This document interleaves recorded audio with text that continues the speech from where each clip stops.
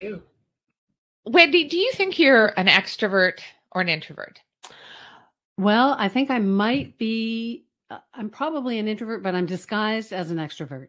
I like talking to. I'll talk to like pretty much anybody, but I won't tell them anything. So,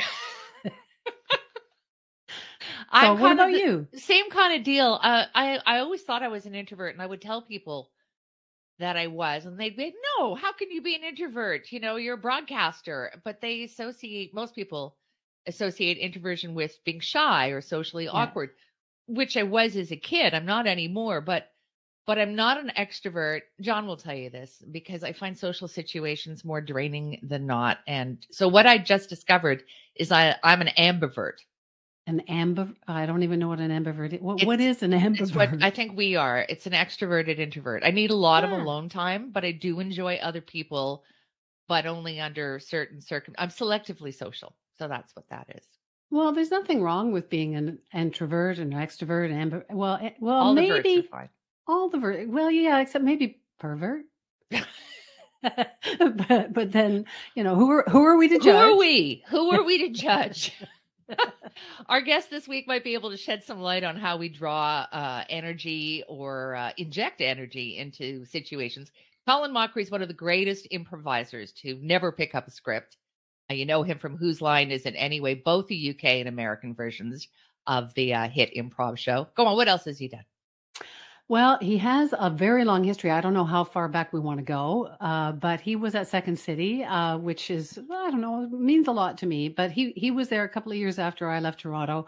But you've probably seen him in countless commercials, television shows. He's constantly working. He is without a doubt one of the busiest performers in this country. He's currently on tour with Brad Sherwood, another improv genius, in the show called Scared Scriptless. Yeah. Get it? I get it. That one actually did not go over my head. Oh, we're so glad to welcome Colin to the show. What kind of vert are you, Colin? Pervert. No. It is so odd that this is the second time in like 3 days I've heard the term ambivert. Really? Huh. Yes, I was talking to it about it with some friends. So I think I'm that's what I am. I don't really enjoy being with people. My wife is Deb is more the extrovert. I tend to be. She actually calls the guy on Whose Line the other because it's nothing like me in real life. Huh. Yeah, I used to have a work husband and then the real husband, and I kind of occasionally got them confused. But so she's the extrovert. So at home, like you're both like improv geniuses. So like, do you both go off in quiet corners, or do you like? Is it a laughathon at home, or? We have a lot of laughs. We really do enjoy each other, but we also, when the dark times happened recently, where it was the longest I'd been home in 20 years. So there were some concerns about how that would work out. And Deb said, okay, here's the thing. We got to, the house is big enough that we can each go to a corner and do what we have to do. And that worked out for us. When we got together, it was great, but we also gave each other space to be alone and do what we had to do. I think the space that you had during the pandemic was crucial. And I felt for people who were in a small, my son and his fiance at the time were in a small apartment with nowhere to go, except here. They were in remember the bubbles? Remember we had bubbles? Oh. But my husband will tell you that I had a good pandemic because I didn't have to go anywhere. I had an excuse and I kind of enjoyed it. I mean, not the scary part, not the, Yeah. is everyone going to die part, but the lack of pressure. But as a funny person, as a person who is funny, Mm-hmm. do people expect you to be different? Like you said, the like as Deb says, the guy on stage and Colin are not necessarily the same people. Yeah, there is an expectation. I mean, when we first moved onto the street, people thought I was just, I guess, a dick because I was, I wouldn't ignore people. I'd say hello and stuff, but I would never engage in conversation and so Deb had to explain, no, he's lovely. He's very shy. He doesn't, feel comfortable talking to people. And now everyone sort of accepts it. And also, I mean, throughout the years, because of the success of Whose Line and the touring, I've had to find a way to become more fake and talk to people and enjoy it. And I do enjoy it more than I ever have. And I think it really can be a muscle that you can exercise and sort of get past the initial awkwardness of it. I watched you for so many years. I mean, it was such a family thing to watch you on Whose Line Is It Anyway? It was just, to me, it's just the most brilliant show that's ever existed. And I haven't seen your new ones yet. I'm gonna, but you tweeted something about how it was so great to be with Ryan Stiles, who's been your buddy since probably longer than your wife, and how great it was to do that show, but also that you never got residuals. Which is like a huge issue now with the strike happening in Hollywood and blah, blah, blah, blah, blah. So you're not doing it anymore, but can you actually, how big a deal? You said you didn't want to sound bitter, but it is kind of bitter. I mean, why Are you didn't bitter, you get Colin? the residuals? I am. I have a bitter compartment. Absolutely. I mean, it's very difficult for me. It really is an odd thing because any success I've ever had is all due to Whose Line. I mean, it gave us all careers, put us out into the national spotlight, and from that. But also there was that thing of, yeah, someone's making money from this, and it's not the performers, and we are providing all the content. I mean, we're not writers in the sense of, we're sitting down typing out things, but we are writing as we go along. But there was never any category for that in which we could get paid. So it was always a little disconcerting when you see, oh, Whose Line sold to this streaming service or sold overseas and blah, blah, blah. And you go, okay, we're not getting a part of that. So I try not to be bitter because it doesn't really help and it's not going to go anywhere. So in my mind, I do kill certain people every day, but I don't talk about it. And it actually makes me feel better. I didn't even realize, but of course, improv does not fall into any category. But you're writing it. You're writing it as you go along, but that doesn't fall into the union. Yeah. So that's yeah, and I don't know if that'll ever happen. I mean, Whose Line? My first Whose Line, my daughter was 2 months old. She just turned 33. So it's been going on for a while, and you would have figured it by this point. They would have found out some way to sort of give us money. But again, I can't complain because it's given me a career. I'm touring all the time. I've gotten a lot of work because of Whose Line. So there. Let's go back to partnerships. So yes, you've been joined at the hip with Ryan for so long, with Ryan Stiles, and now you're with Brad Sherwood, who was. Sounds like you're dating. Now you're with Brad. It's funny because Wendy and I, this is the first time I've always worked with people, usually men, on radio. Wendy's never had a partner before. Does it help if you're more similar, or does it help if you're very different? I don't think there's a difference. I'm trying to think. I mean, Ryan and I are very similar in many ways, and that worked out. Brad and I are a little more different. He's very verbal. He's very smart. Not that Ryan isn't smart, but I guess he isn't. He's also a pervert. But, Why don't we throw that out? Yeah, he's a pervert too. Brad is very quick verbally. He brings a whole different skill set to our show. With Ryan and I, there's, I guess because it's almost like a twin situation where I pretty much know all the time where he's going to go in a scene. And even if I don't, I know enough just to follow along and see what happens. So I think you can work either way. And with both of them, pretty much from the first time we worked together, it worked. There's been only one time, Patrick McKenna from the Red Green Show and many other wonderful shows, he and I were at Second City together, and he's one of my best friends, and we just could not work together. Huh? Why? For the first couple of months we were on stage. we realized it was because we were being too polite. We were each kind of sitting back and letting the other person take. And then once we realized, no, we have to be selfish and attack the scene, that's when we really start to click and started having more of a give and take. And but sometimes it takes a little while to find that chemistry. That's interesting. That So you're being too polite. Shut up, Wendy. No, you shut up. Oh, you've got it down. Okay, perfect. Sorry, go on. That's our whole podcast. No, you shut up. Yeah, no, it is very strange having to work with a partner, especially a partner with a brain like this person over there, also named Maureen. Mhm. But I'm curious because we ran into you recently at the Celebration of Life or whatever you want to call it for Gordon Pinsent, and you were there, and you said that you're doing this new thing. Well, actually, it wasn't that new at that point, called Hyprov.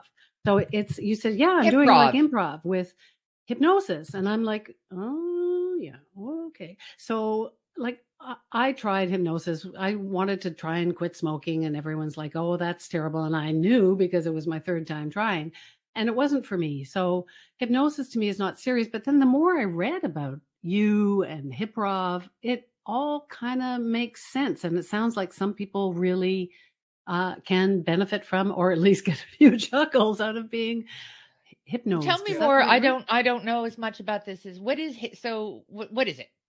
Here's what happens. I'm with a hypnotist, Asad Meki. He gets 20 volunteers, gets it down to the best 4 or 5, and then they and I do an improv set. Yeah, that's basically it. Is this like the Great Ravine or something? Remember those hypno? I do remember the Great Ravine. Yeah, I guess so. I mean, it's very odd because of a lot of people are skeptical not only of hypnotism but improv too. So we put these two skeptical art forms together so people can just stay in one spot and be skeptical. But I've learned throughout doing the show. I had a lot of misconceptions about hypnosis. When we have the final 4, it looks like they're sleeping, but they're aware the entire time. I'll do a scene with someone and they'll reference a scene that happened 3 scenes before that they weren't in, and it looked like they were sleeping. When you're for hypnotic shows like this, about 20% of the population can be hypnotized. The percentage is higher for clinical hypnosis, like quitting smoking or getting over flying. But it's really been interesting doing it, working with people who I do not know in a hypnotic state, and they're just reacting to everything Asad and I say. And it's been great. We're trying to show that everyone basically can improvise, which, as I think about it, is a bad career choice for me, just to show how easy that is. But so do you not look like when he's hypnotizing people? Do you make sure? Yeah, to Wendy's point, have you been hypnotized? Yes, he hypnotized me. And it was great. It was good. I said, here's the thing. I constantly think I should write more, and I hate writing. I'm lazy. That's why I improvise. I said, so I want you to hypnotize me to make me write something, or to find it within me to find the discipline to do that. So he did, and I ended up writing something. So for me, it worked. Of course, now I'm not going to write ever again. I'll have to go in again, but for that moment, it did help. And every night we find a superstar, an improv superstar. And there was one night this young woman was amazing. And afterwards, I was talking to her about her experience. And she said, I have crippling social anxiety. I still don't know why I went up there, but that was the best hour of my life. I've never felt so in control. I felt confident. And then she was going to start looking for improv classes and an improv troupe. So it kind of shows what happens when you get rid of that part of the brain that tells you can't do this, you're going to suck, you're not going to be funny. So is that what it is? Because I remember when I had my wisdom teeth pulled out and they gave me laughing gas. I was like, it's so hilarious. You could not believe how hilarious you were funny, or you found everything funny? No, I was just I was very funny. Only I was stoned out of my mind with the laughing gas. So but it was It was the best time I ever had. Did other people find you funny? Well, who knows? But I was just like killing myself. But what is there something about sort of letting go? Because I mean, a lot of people take drugs or do whatever to like Mhm. to relax, to let their brain to say yes and I suppose, which is kind of like improv. What is it? There's a doctor in San Francisco, Dr. Charles Lim, who was doing a study on what happens to the brain when you improvise. So Assad and I, we were doing a show in San Francisco. He contacted me and said, "Would you be willing to be a subject?" So I improvised in an MRI for an hour and a half, which is as horrible as it sounds. I did find out I'm not claustrophobic, so that was a positive. Um, so what he found out was what happens when you improvise, the part of the brain that deals with self-criticism, activity lowers, and the creative part of your brain gets more involved. And the same thing happens when you are hypnotized. The self-critical part of your brain activity goes away and you just become more creative. And I mean, people always say, how can you improvise? It's the hardest thing in the world. And it isn't. It just goes against everything we do as humans. You have to listen, you have to accept ideas, and you try to make your partner look good. And that's it. Those are basically the three rules. So it's been fascinating going through this, going through Hyprov and seeing how people, once they're free, I mean, and let me get this, they do become great improvisers in that they just react immediately. They don't work towards the end of the scene. That's why I'm there, because they'll just throw things at me constantly. It's like, okay, we have to make sense of this now. But it's actually, I think, helped me as an improviser, because it's really helped me hone my listening skills more. And I've always been a really good listener. I've always loved part of my introvert self, I think, is just I really do enjoy listening to people more than getting involved with them.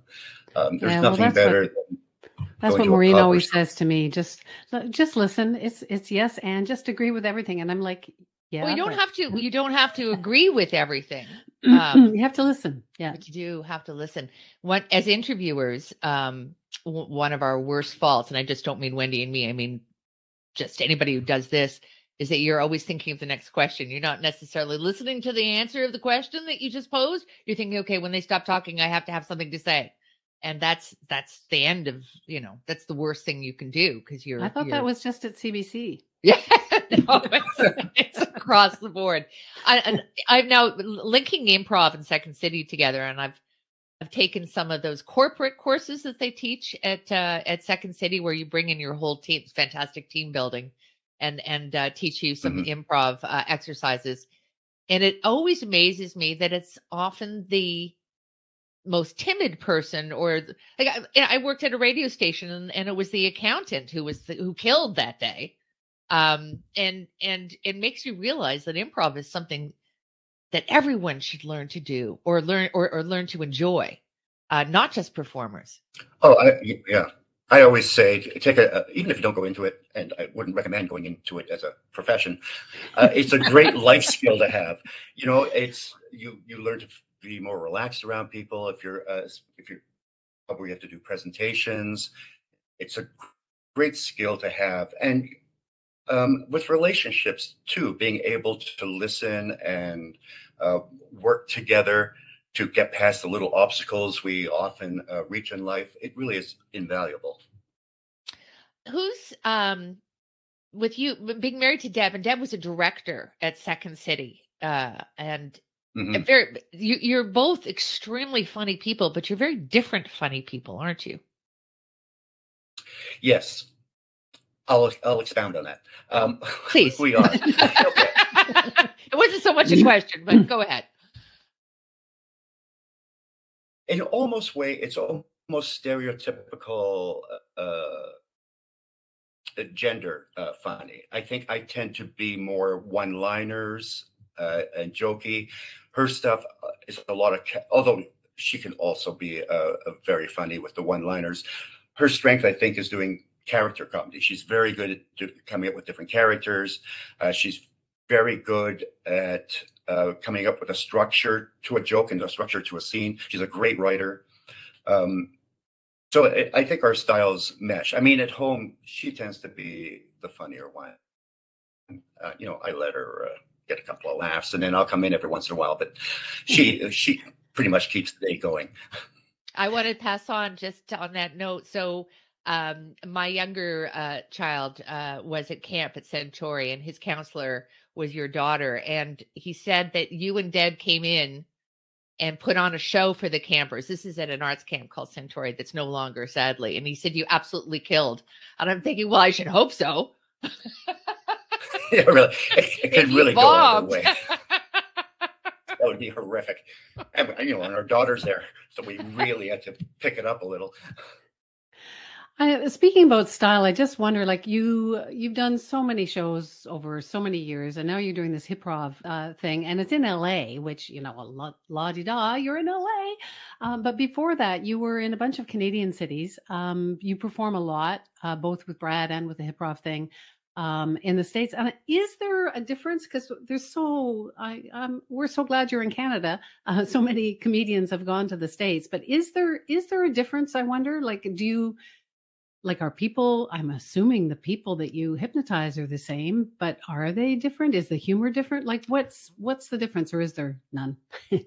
There is. I mean, there is, doing the show with Brad, we have to start off the show saying, we're not doing any political things. We're not going to take any political suggestions, because the audience immediately splits in half.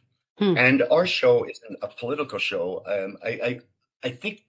I believe anyway, to do an improvised political show would be tough. I think you really have to have a strong point of view, and I think you have to have it written. Our stuff is just goofy. It's sort of universal, and it doesn't ruffle feathers. We're just there to have fun. And with the with Hyprov, it's interesting because we don't know what's going to come out of people. And sometimes we did this scene where I get two different animals, I combine them, and we do a funeral for this animal. So I think it was like a half platypus, half zebra.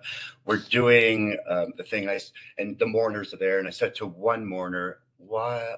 I know that now, of course, you mourn this pet, but when the pet first came to your home, you were not enthralled with it. Why?" She said, "It was an abomination of nature." I thought, okay, that's something I don't want to keep going with. Yeah, no. I feel okay. So there are times I feel I'm walking a little more on eggshells, because I also don't want stuff to come out. This one of the other we sometimes switch improvisers, and there was one improviser, Jonathan Mangum, who works with Wayne Brady, and there was just this one person who just kept calling him a racist for no reason at all. No. And it was like, okay, well, good luck with the comedy. Are there standard questions that you ask? Like, I don't really get the whole process. So you hypnotize people, you figure out the people who are susceptible or whatever, or who are funny. Assad is looking, as he's hypnotizing, he's looking for changes in their breathing. Their face becomes a little more mask-like. He has like these 15, 20 things he's looking at, sort of like when a poker player is looking for tells in the other players. And then we get it down to the best 5, and then we play usually 5 different games, and we have right now, I guess, about 20 games we can play. So ranging from, one is a scene where one of them has to propose to me. We have that pet funeral one. We have one of our, this one's probably the most difficult, the most complicated. It's a 1940s film noir radio show. One person does all the sound effects. One person plays all the different characters I meet in the solving of the murder. Wow. So yeah, I sing a duet with one of them, which is always scary. Sing? I heard you can't. I know. That's the beauty, because through the show, I've realized, well, these people are doing things. They come up here, not knowing what to expect, and that's kind of brave of them. So why can't I do something that's even more terrifying? So, and it usually it works out. The audience is quite forgiving. So yeah, we have a large a group of games we're playing. We're still finding games we can play with them because they can't do anything too, like, we couldn't say, okay, in this game, every letter that has an S, the S is going to be substituted by the letter F. Those kind of things don't work. They have to be simple. Too Like, complicated, you're in love with yeah. Colin, you want to marry him. That's it. It has to be a one sentence thing. Yeah. Wow. And then hope they don't talk about abominations. It's a tightrope Yes. act, though, because in regular improv, you're as you said earlier, it's so much is based on trusting the other players, and in this case, it's a wild card. You don't really know what you're going to get. Yeah, it's fascinating because I find myself really invested in. Well, I don't have to do anything here. They've kind of got control. I'll just sit back, and then they're starting to flounder. Time to come in. Yeah, so it's been very good for me.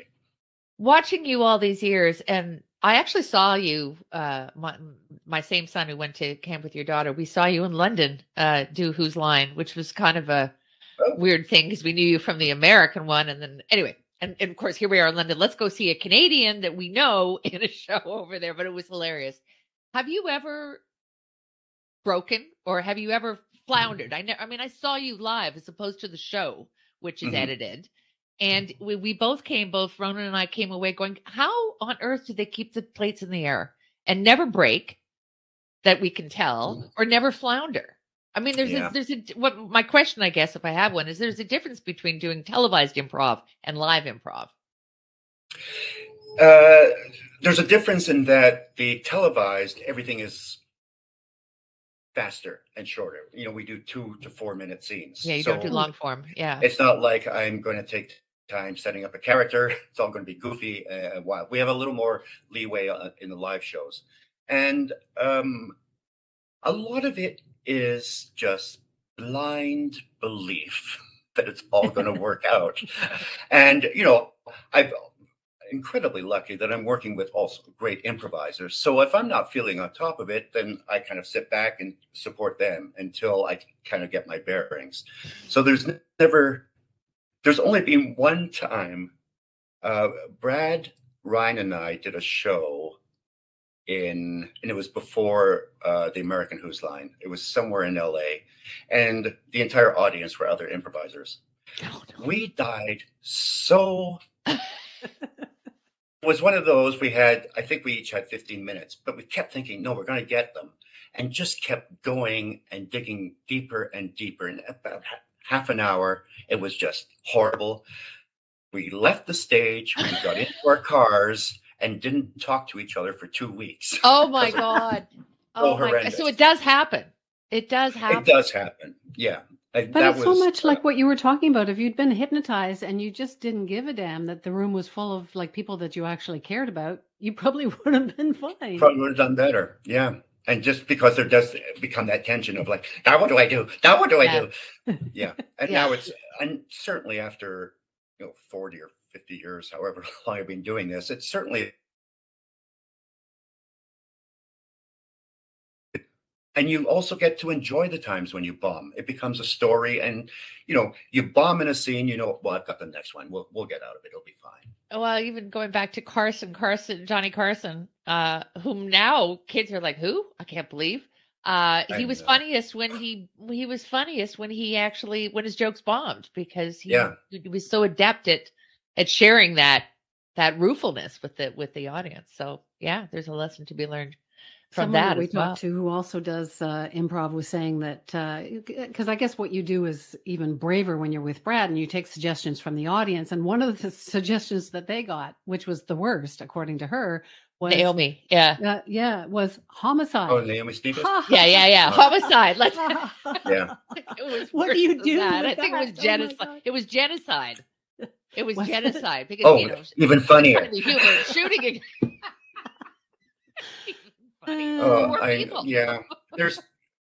There's times for some reason we were doing off-Broadway Hyprov, and for the song that I do, I would ask a woman in the front row, what do you do for a living? and then I'd sing a love song to her about her job. I would say 7 out of 10 times I would get a teacher of special needs children. Oh. Which is lovely for Oh. them, and we What would do you do all with it? applaud. And then I would go, you know what? You're just going to be a teacher for this particular song. Aw. It's so tough. There's still some black holes that you don't want to fall into. There are certain things you just can't.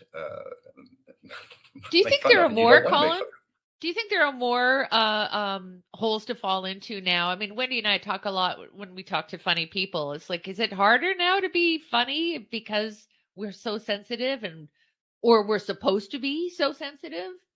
Yeah, I think supposed to be is important because we get a lot of audience reactions where you go, okay, what was that about? Because I didn't say anything. You've just made up some sort of thing in your mind.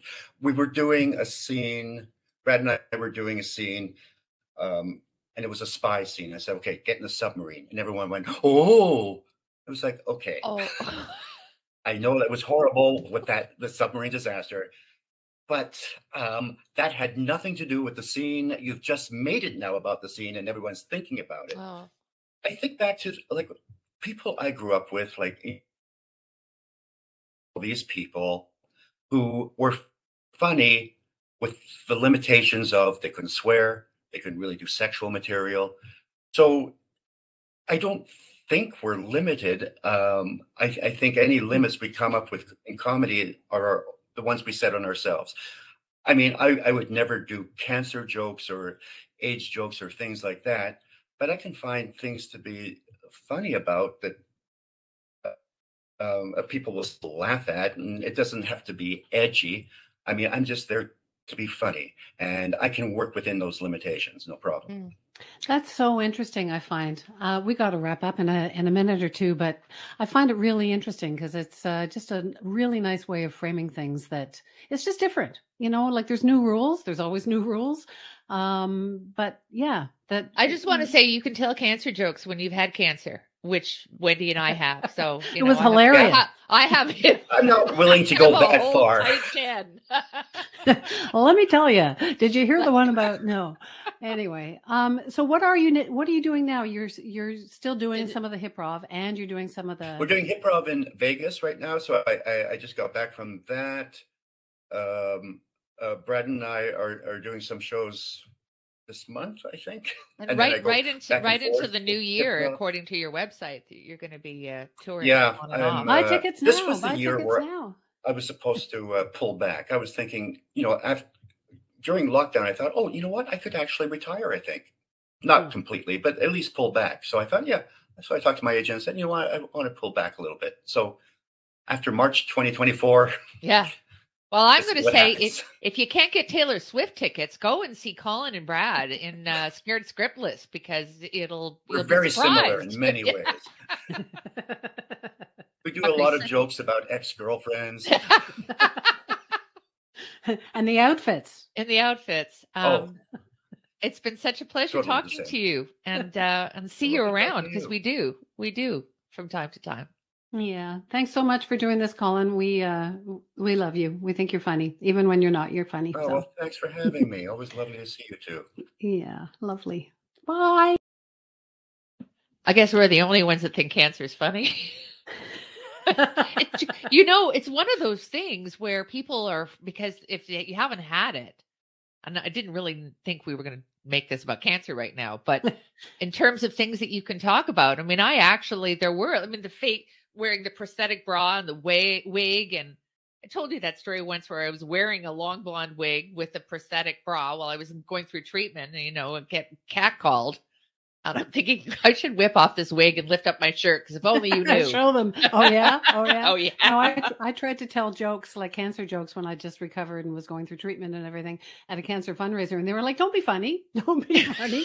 But it's true. I mean, only people who've had cancer can sort of understand and make jokes about it. But you know what I found a couple of things I found interesting. One was his sort of interpretation of comedy now that there were these old stupid rules that, well, I think they're stupid anyway, that you couldn't swear and you couldn't talk about sex. Now you sort of can, but you can't talk about other things. So I found that really interesting. But the most interesting thing was, and you kept leaning into it, which was great, was about partnership, about how we're all different and how we try and find a way of being either an introvert or an extrovert at particular moments. And he's that an ambivert. An ambivert. I like that word because I think it describes more people than it doesn't. I guess you can't do improv by yourself. I guess that would be like comedy masturbation. Yeah, aren't I funny? Oh, I'm so funny. It's so funny. I mean, maybe you can with your audience, but you still have to interact with somebody. Yeah, no, I'm trying to think of an example, and I can't. I mean, I think Robin Williams did. I think Robin Williams improvised a lot. He would go on tangents. Also hilarious. Yeah, it was just a series of one-liners that were prompted by an amazing brain and a few drugs at the time. Let us not discount that. But I think the takeaway is that we can all learn to use improvisation to our benefit, no matter what you do. And you're amazing. You're absolutely amazing. Unless you're a dental hygienist, I don't think you can improv with your patient. Anyway. But what about genocide, Maureen? Oh,